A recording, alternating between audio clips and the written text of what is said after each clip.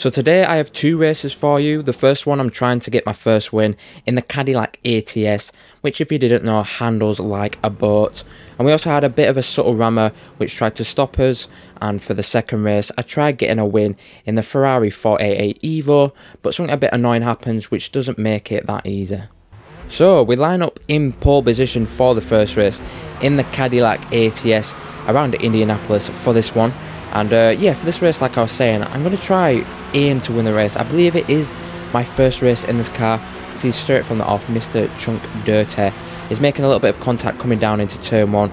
We're almost going 4 wide through the first couple of corners. We've got Thrasher in the Hurricane, who's trying to go around the outside through turn 2, but we managed to push him out somewhat. But I don't know if you've seen the previous videos, but I absolutely hate this car, the Cadillac, which I kind of come to experience from my time leveling it to level 50 as we lost the position of P1 to Mr. Chunk Dirty, coming down the second longest straight round here. He's going to go very defensive, coming into the heavy braking zone here for this left-hander. As we come into the S's, can we possibly go around the outside? We get a bit of a contact from Thrasher there in the Hurricane once again, but nothing too serious. As we come through the S's, we're still managing to keep onto the back of Dirty through there. He isn't happening to get through or get away from us all that much. But like I was saying, I really dislike the car. It feels like the F1 game, which if you might have heard if you've seen the other videos. It's quite heavy on the front end, which a lot of cars in the GT series have, but it has on throttle oversteer quite drastically. It might be because of the setup I've got. I can't quite remember. It's just sort of one I've downloaded. I think it's like one of the 5-star ones on the sort of normal setup page. But yeah, I really dislike the way the car feels. It's not like a natural oversteer. It just feels like the F1 game oversteer, where it's just sort of on throttle.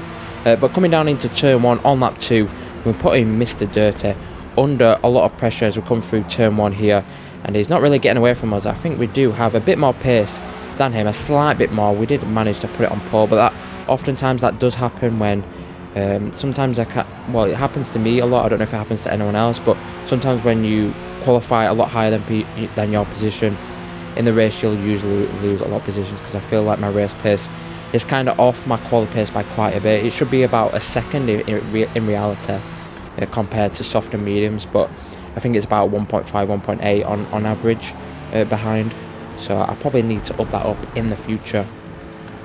But coming through the S's once again, yeah, Mr. Dirty is not really getting away from us. We're just keeping in that draft, unsettling his car. And as we come out of the S's, he's made a mistake onto the grass there, and we've managed to take P1 once again. So this win is still on the cards around here, which I'm really wanting to do. I think this is the first race I'm doing in this car. I've also got the Ferrari 488 after this, which is also my first race in that, which I'm trying to win. So 2 races and 2 new races in the new cars, which I'm trying to win. But we come to lap 3 now, coming down into turn 1. We can see we get a massive dive bomb from Mr. Dirty there, and yeah, it was some sort of dirty moves there. So like I was saying, he's a bit of a subtle rammer, this guy, unfortunately, and it's going to be a bit of a problem come to the end of the race. I'm going to be very cautious of him in this race. You can see he makes a little bit of contact once again, almost spins us around, and he's just playing a little bit dirty. He's not really being a massive rammer where he's shoving us off, but he's just doing a little tactics, dive bombing us, touching us in the back, and you'll see quite a bit more. And something rather odd happens at the end of the race as well, which makes it pretty close if we win it or not.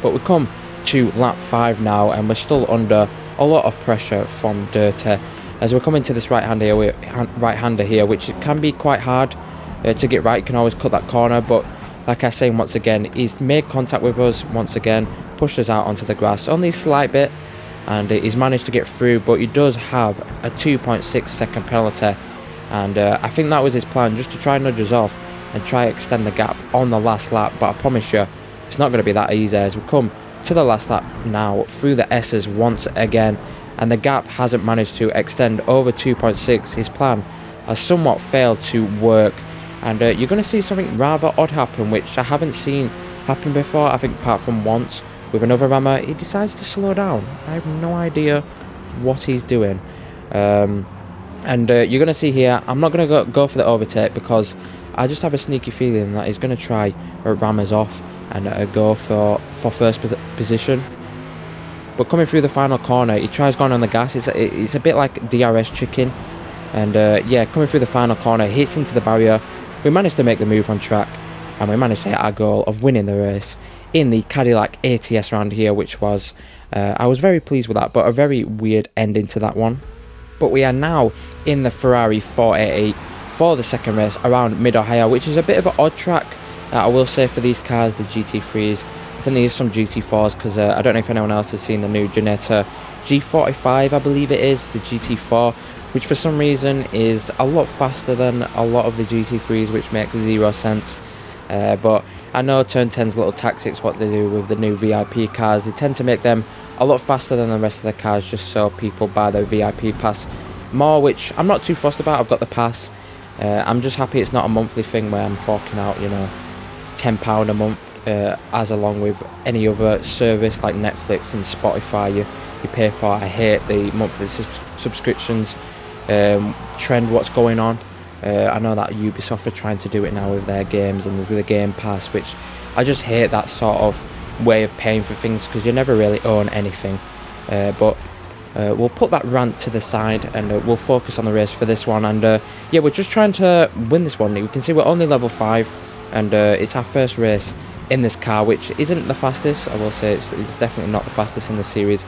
And coming through the final corner, we came under a bit of pressure there, and unfortunately made a mistake into the grass. So now we've got 2 laps to make up 2 positions once again. Fortunately, we haven't lost too much time.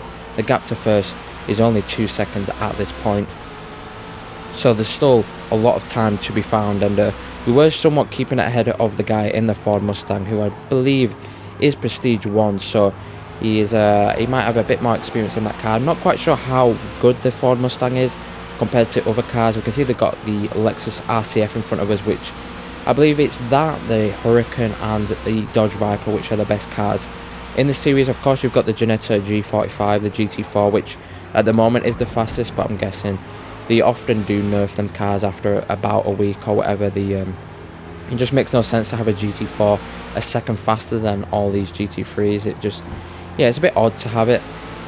But we'll come back to the racing here. We're just trying to force weight, or WX8, into a mistake around here. It's a very tight and small track, so to try and make a move on someone, it's quite frustrating and hard to do. And he does have the straight line speed over us in that car, which a lot of the VIP cars tend to do, is have a lot better straight line speed. They're not necessarily better in the corners, but the straight line speed is a lot better, which makes it quite annoying, because oftentimes you can't overtake them, because the straight's the best time to overtake a car. But we come on to lap 5 now. The gap's about the same. We're somewhat closing down the gap to first position. It went to 1.9 for a second, but we just need to get past this guy as soon as possible on this second to last lap. But he's extending on the straight once again. It's a good little battle we're having here as we come through this hairpin at the top of the track. If we can square off the corner, V off the corner a little bit more, get on the power a little bit better, I'm just hopefully can get a little bit better straight line speed down the straight. But we can see it's not really working. And like I was going to say, that I'm quite happy with the performance I'm putting in. We can see I'm only level 6 at the moment, so my first race in this car against some pretty fast guys. There's a Prestige 1 and there's the Lexus RCF, so I'm glad I'm putting up a bit of a fight compared to these guys, especially round here. But we're just trying to put our front bumper onto the back bumper of weight through any of these corners, try force him into a mistake. He's gone defensive into this right-hander uphill, and if we come out of here, if we can get a better exit somewhat, we go somewhat alongside coming into the last part of the track. We almost lose the back end through there. Can we hang it around the outside? We go pretty much quite wide through there, but we do manage to make the move up into second place as we now come onto the final lap. So we've got 1 lap to try to close down first position. Unfortunately, the gap has extended to almost 3 seconds at this point, and we now come to the last sector once again. And unfortunately, our aim of winning the race in our first race in the Ferrari doesn't quite come into fruition. And yeah, just because of that mistake, we've managed to lose first position, but I will be still happy with a second place in the end. As we come through the final corner, we take the line and we managed to take second position, and I believe the M8 managed to finish in third, which, yeah, I don't know what happened to the guy in the RCF. But I do hope you enjoyed this video, and I will see you in the next one.